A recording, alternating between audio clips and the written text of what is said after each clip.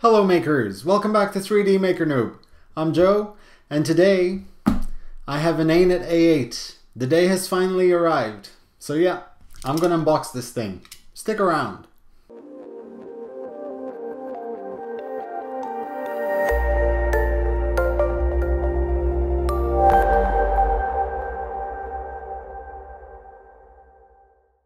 Welcome back makers.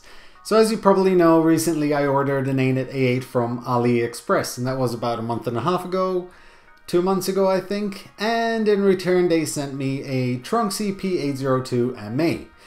That obviously wasn't exactly what I expected, although later I found out that it's kind of a normal thing lately where you order an Anet and get a Tronxy.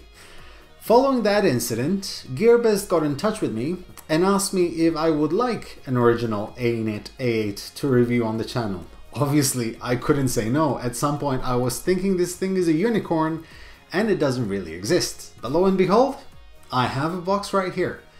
So let's get opening it, shall we? So the box isn't actually that big, so I'm quite surprised because usually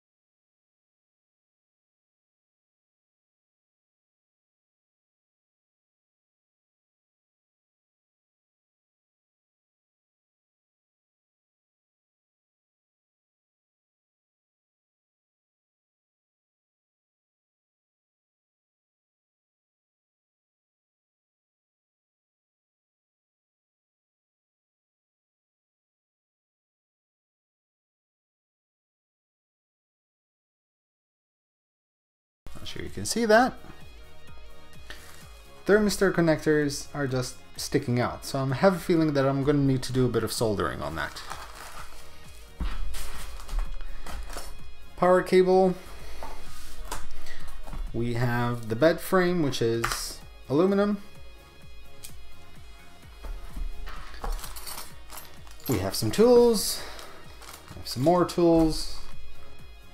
More tools. Can never have enough tools. We have some cables which are labeled. The thermistor and the heat bed.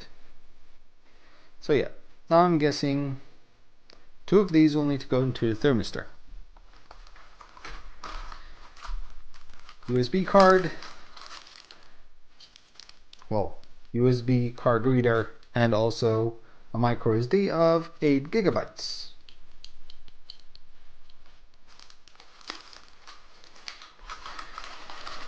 We have some parts, acrylic parts, lots of acrylic parts and more acrylic parts. We have some sample PLA, more cables. Everything is actually labeled, which is quite cool. I'm very happy with that everything is properly labeled. More points for Anet. More end stops or cables and end stop switches once again.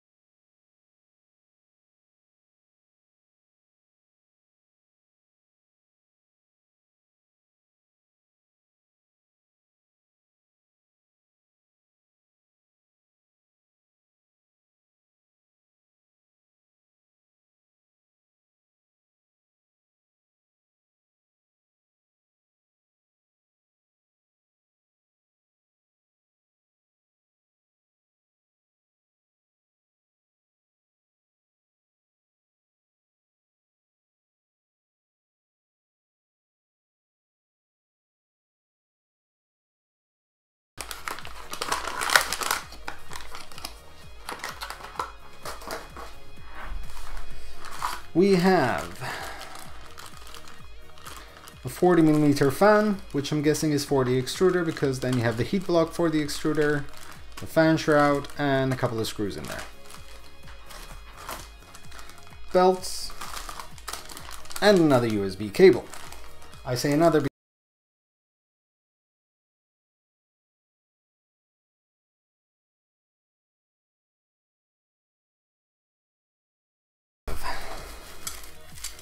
we have the linear rods. We have some lead screws. There are two versions of lead screws here. One of them has wide threading, the other one has narrow threading. So it'll be interesting to know which is which, or which one goes where. More acrylic pieces. This is interesting. This part actually has a serial number on it. So it'll be interesting to know if they actually have quality control on this based on the serial number. Get rid of those. It's going to be so much fun peeling these.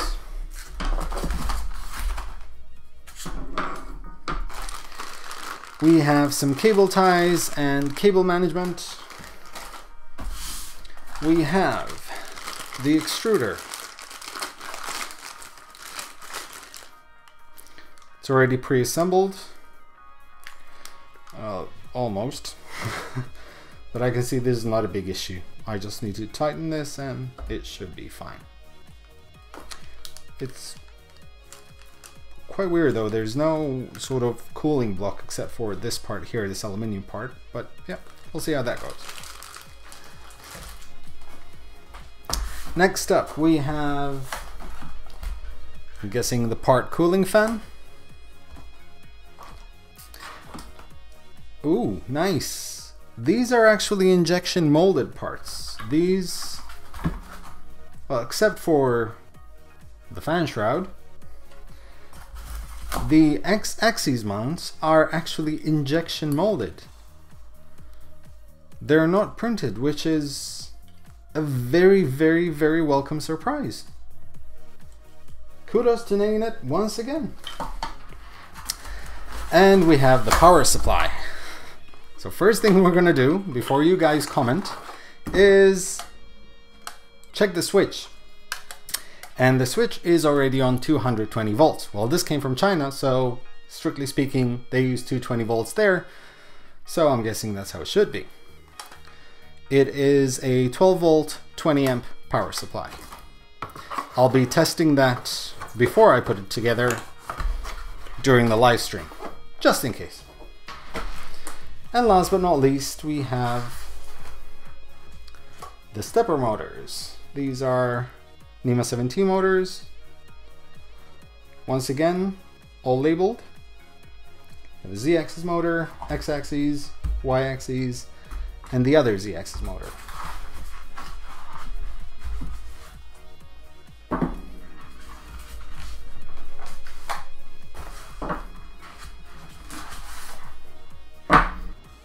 And that is it. Finally, the Anet A8 is among us. One thing I want to point out, during the opening of the box, I mentioned that the heat bed thermistor might need soldering. It does not. I was a bit confused because the end tips of the thermistor wire are kind of hanging out, but they're actually already soldered there. So all I need to do is just trim those off for safety. But other than that, doesn't need soldering, so please don't fret. I'm actually really excited to have this printer. I'm very excited to build it and try it out because I was about to give up on it after the AliExpress issue I had. I was very hesitant to reorder it, but I'm very thankful to Gearbest for having reached out to me and offered me the printer for review. They were also very kind enough to offer me a coupon code for you guys, for my viewers, and if you want this printer, it's currently at $185 on Gearbest, but if you put the coupon code on checkout, you will get a 10% discount, and I think it comes to about $165, which is absolutely worth it. So please check it out. I have no idea how long the coupon code will be available for, so make sure you hurry if you're interested in this printer. I will be doing a live build of this printer on Saturday, so I hope you guys can join me. I will make sure to test out the PSU first so I do not trip the electricity again during a live stream. That is it for me, guys. Thank you very much for watching. As always, like, comment, subscribe, share, and in the meantime, happy making, guys.